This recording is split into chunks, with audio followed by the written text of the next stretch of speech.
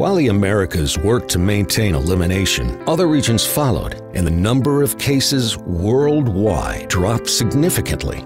However, by 2011, all regions except the Americas had reported a resurgence of the disease in countries that had previously been polio-free.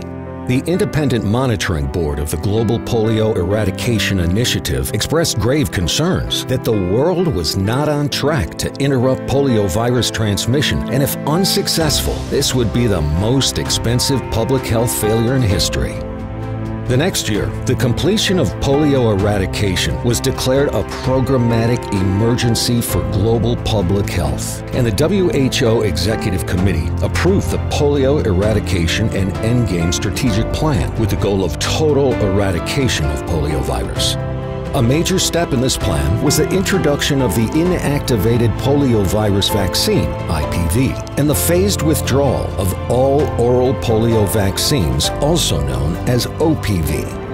The switch took place in 2016 when 155 countries and territories in the world, including 36 in the Americas, participated in a coordinated switch from trivalent to bivalent OPV over a 2-week period. Once polio is eradicated, the next step will be to remove all oral polio vaccines and switch to an all-IPV vaccination schedule. Another important part of the Endgame plan is the containment of poliovirus.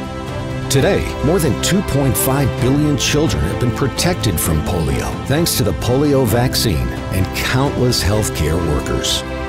It's been 25 years since the Americas were declared free of polio, and we are able to celebrate this anniversary thanks to the strides of health organizations, partners in the Global Polio Eradication Initiative, and medical professionals of the past and present.